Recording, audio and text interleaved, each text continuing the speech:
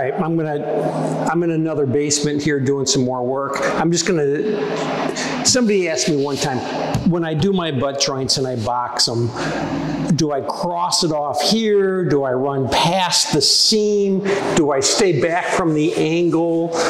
When I run my 10 box and cross it off, how do I do that? So I'm going to show that in this video here. I do pre-fill all my seams and all my butt joints. You've heard me talk about it all the time. In this particular basement, I did it with lightweight 90 setting compound because I had a lot to do here and I had a lot of corner bead to put on. It took me 3 hours, guys, just putting the corner bead on, the tape-on corner bead. And you know what I use, right? Super wide sheetrock tape-on corner bead, and I put it throughout this. It took me over a case to do this. Some 10-footers, some 8-footers. It was just a lot of corner bead. But when I pre-fill too, I don't just fill in the gap sometimes. If you see this mud right here, that is Durabond, or that is lightweight 90. That is lightweight 90 setting compound all the way here. I have nothing on this side because this butt joint was so far off, I pretty much had to coat this side. And then I taped it here, but I had to fill this in because it was off. I mean, it was off quite a bit. Let me throw that in the couch. It was off quite a bit. So I do a lot of floating on my seams if I think they're very uneven and they're not straight. And you can't just make it straight, and you have to float it in. Sometimes I'll float it in with the Durabond before I even tape it. It makes it so much easier. I will still finish this in 2 coats. I will put 2 more coats on this, and it'll be ready to sand. All of this stuff, corner bead. I've only got 1 coat on this corner bead. I've got 1 coat on these screws. I'll coat this out today, and I'm going to show you how I cross off my butt joints and how I do that. And I will coat this out today. And then when it's dry, I will come back and skim it. And when that's dry, I will come back and sand it and detail it, and then it's ready for paint.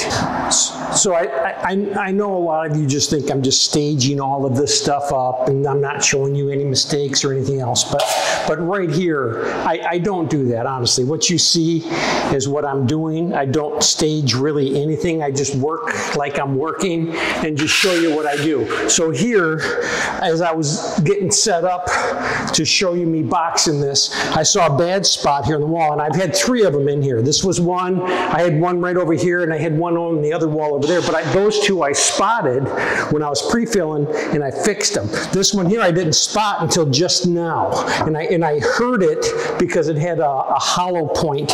So I have to fix this first. Before I can box this, I have to fix it. And I have some fiber fuse, some super strong fiber fuse over there. So I'm going to put this in here first before I box this. But then I'm going to show you how I box this wall, how I cross off these butt joints, and what I do with these angles, and what I do with all of this stuff. All right? So here I go.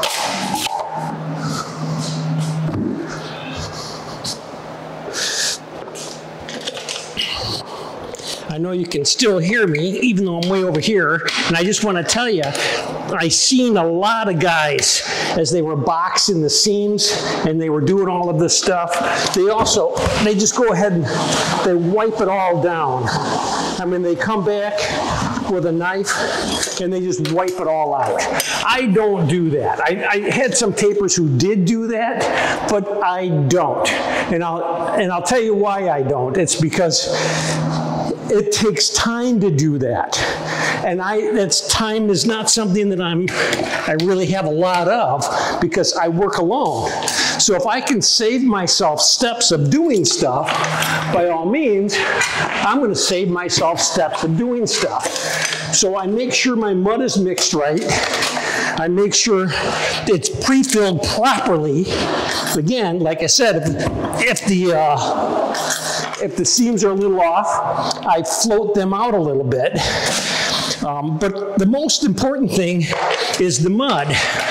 Obviously, if the mud is too thin, and this is too deep, it's just going to sag and fall down the walls.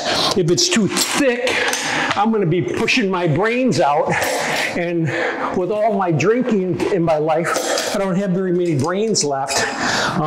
So if it's too thick, I'm going to be working way too hard. But if I have the mud just right, it just boxes so nice, and it keeps it so clean. This is ready for a 12 box, guys. I don't have to do anything with this. It's ready to 12 box. It's ready to skim. One skim coat, and it's done. So let me show you how I cross these off. All right. So now, what I will do is I will look at the seam, and if there are any heavy edges here, and there were, I had some heavy edges back here, and what I did, because I know my 10 box blades are getting bad right now, so what I did was that little bitty screw right there on the two sides, I just took my 6-inch knife and gave it a quarter turn, and the edges are gone. All of the edges are gone.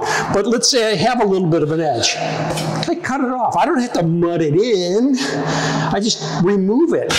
This is beautiful, guys. Just beautiful. Ready. Don't be a mechanical taper. Just look at the job, look at what you're doing, and just take it from there. Now, obviously, had I let this stuff set and come back the next day to cross it off after it was dry, I would do this much differently. I would have just mudded it up and wiped it out. But since it's all wet, I have to coat it in, and all it really is, all I'm really doing is using the 10 box to get my mud up there quicker. That's really all I'm doing. If I wanted to get my mud up there slower, I just started running it all by hand, but I would never get out of here. I got too much to do in here.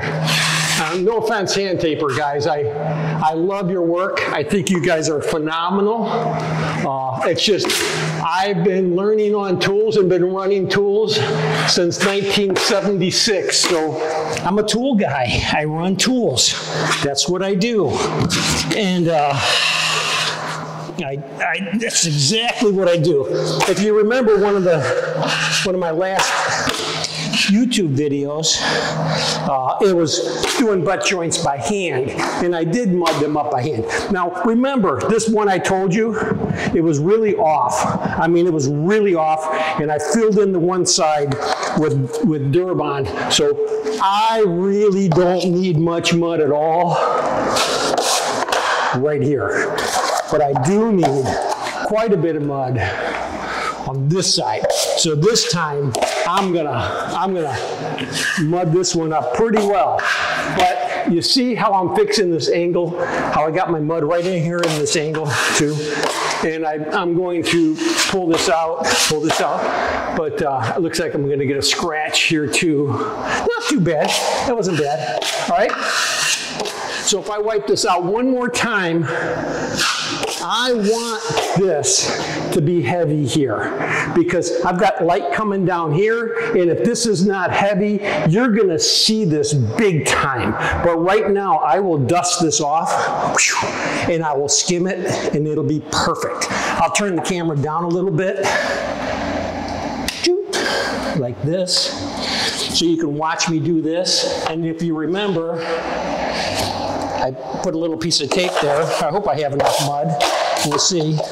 But I'll just come right up the middle, like this. And then sometimes I will do this, like that. Get my mud on there, right? Lay it flat. Wipe it out. Wipe it out. Wipe it out. And we are, oh, mud in the nose. And there we go. Walk away, let it dry. You guys have a good day. Hey, if you really like my videos, subscribe. And if you really, really like them, please just share them with somebody else. How do you like my new t-shirts?